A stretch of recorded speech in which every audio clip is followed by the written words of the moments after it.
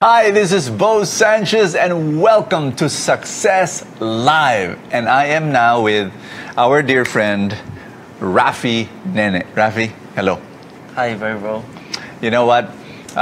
He says that he's shy.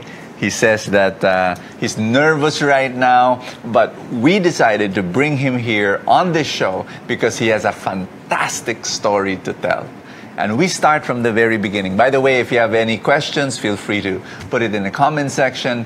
But I want you to listen to this incredible story. Raffy, what island? I come from Masbate Island, bro.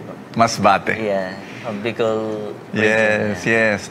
And you were telling me that, or I know this, that you come from a poor background, your family.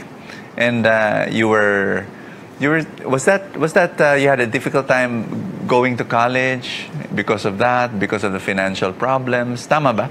Yes, bro. Your father, what was his work? My father was a fisherman. Fisherman. And my mom is only housekeeping. Oh, and how many are you in the family? We are nine in the family. And you are number? Number 2. Number 2. So did your father have a fishing boat? Yeah, we have a fishing boat. Okay. He managed fishing boat to go to shore. But as a fisherman, it was not enough. Yeah, very small amount of money income. It cannot fund the family of 9. Wow, I can imagine that. But so your father would work every day. He like early in the morning. He would already be at sea. Yeah, very early, bro.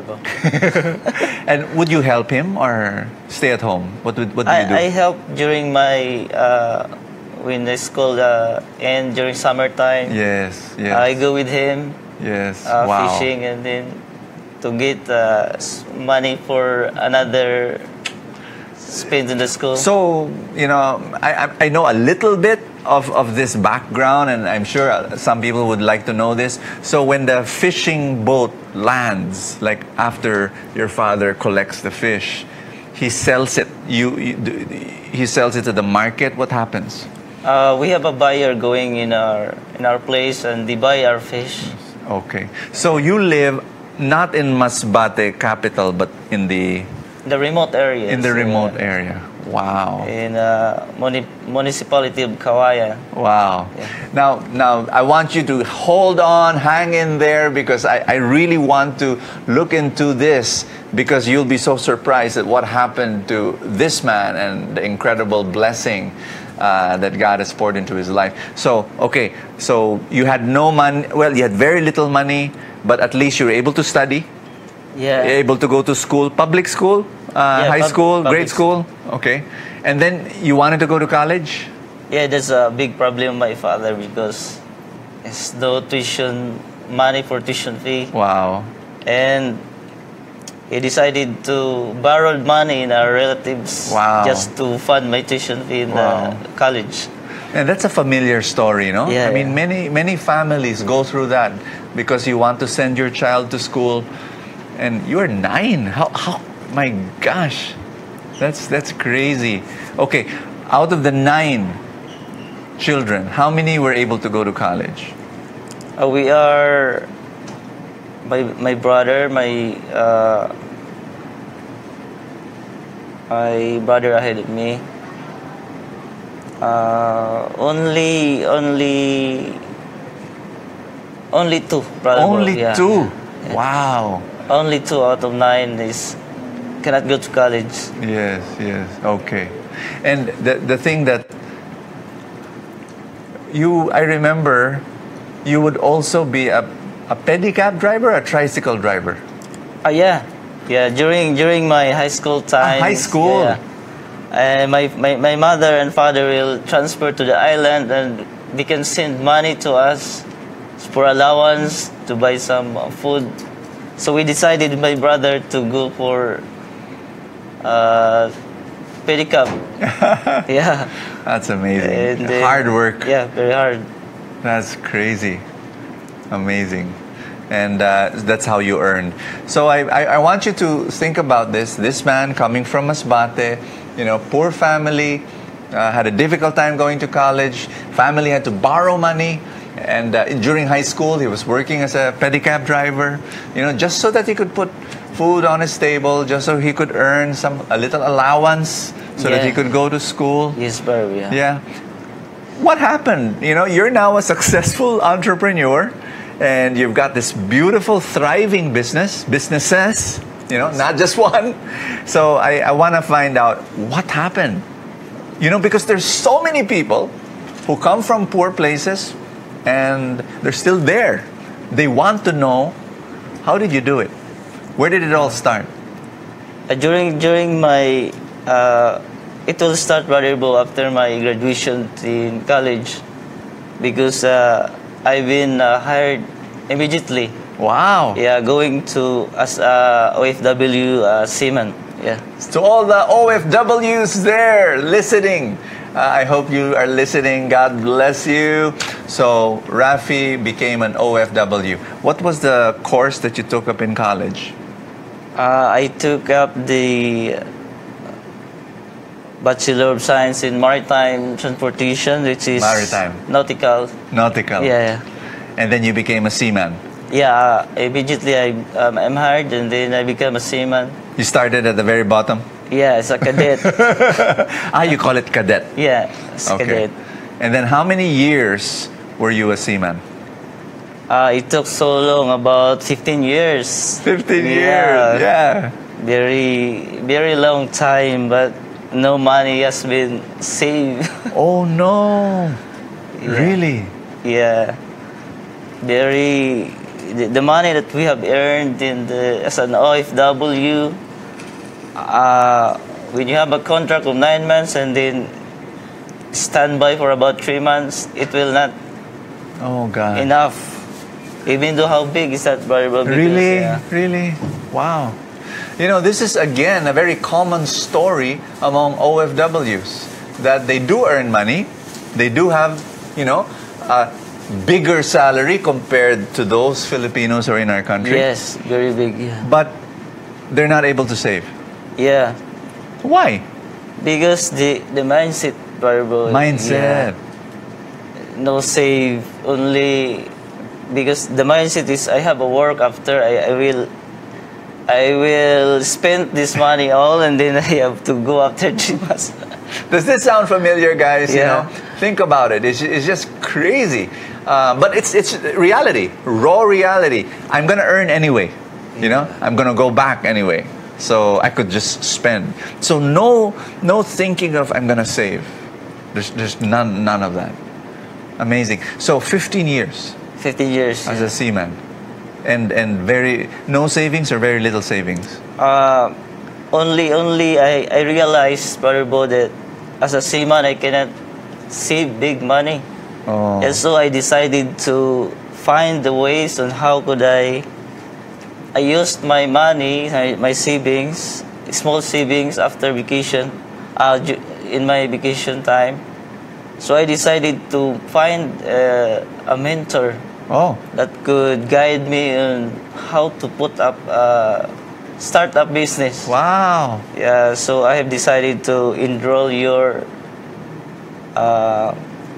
conference, super conference last 2013 in Cebu, I remember. We had a Truly Rich Club super conference in Cebu. What year was that? 2013, bro. Wow, that was 4 years ago. Yeah. And amazing. So that's right, you attended that. Wow. Yeah, it could give me some idea on how to run the business, the advisor, mentors. So I start business. What was that business? That business is car upholstery. Upholstery.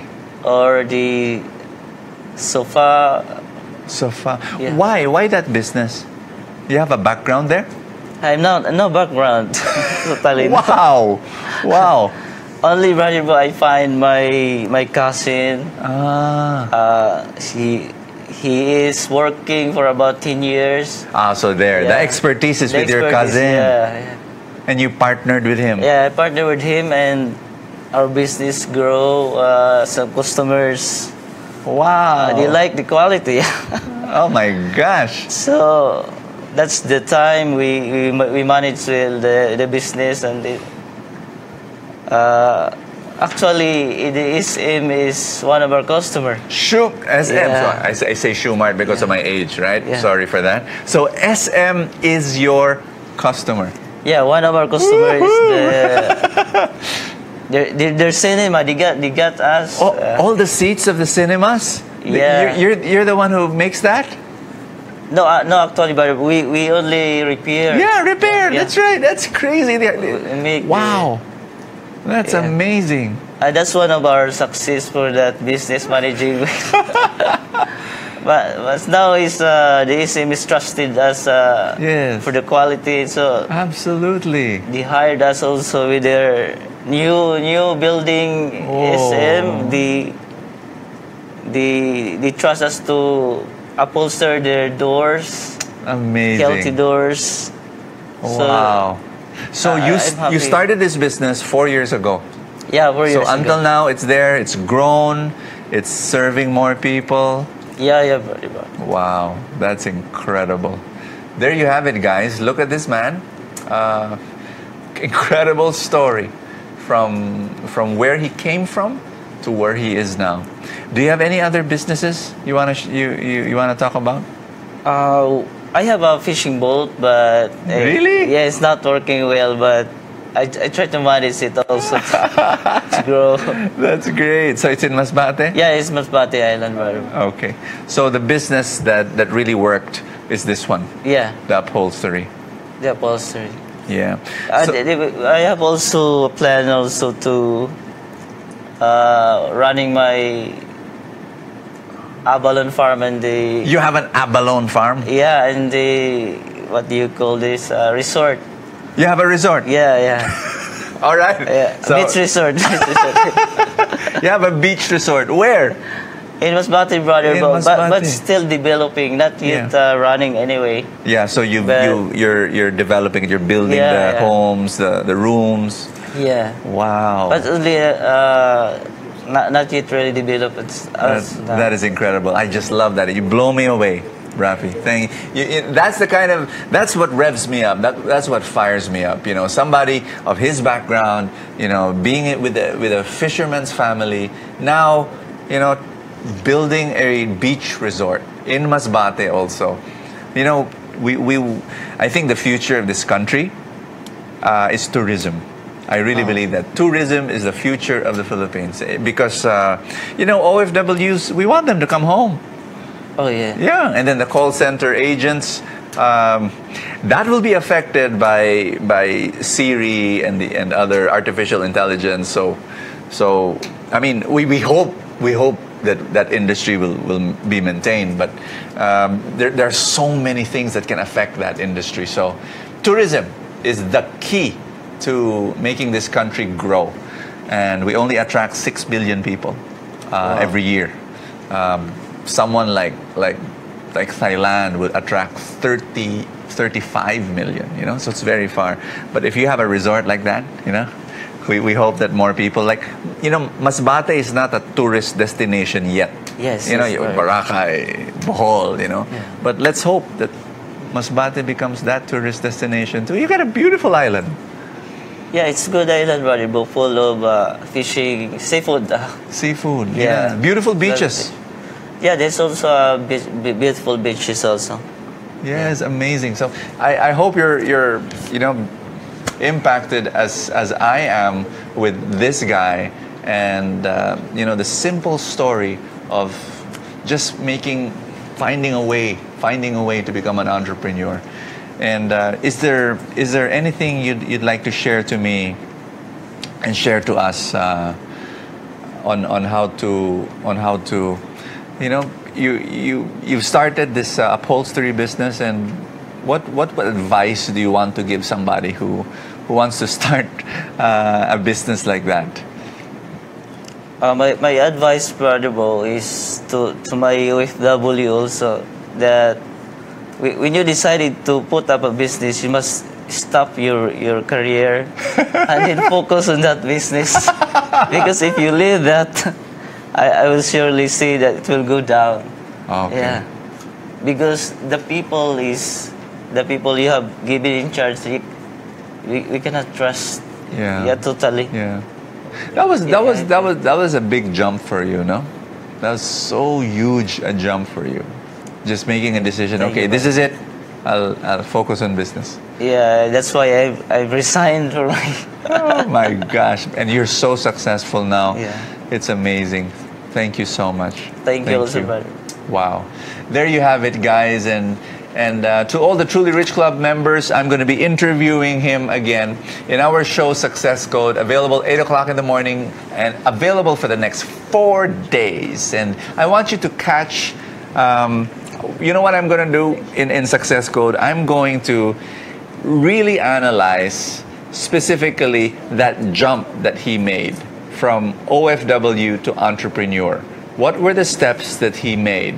Like, you know, it's not just, okay, I'm going to start a business, boom, you know. I'm sure there was some research done. I'm sure there was some, you know, he attended our seminar, for example, and all that stuff. So we're going to explore that in Success Code. Truly Rich Club members, please, please, please watch that show. That's for you. That's an exclusive show for you. Oh, for those of you who are not yet members of the club, do join us. We'd love you to be with us and sign up at www.trulyrichclub.com.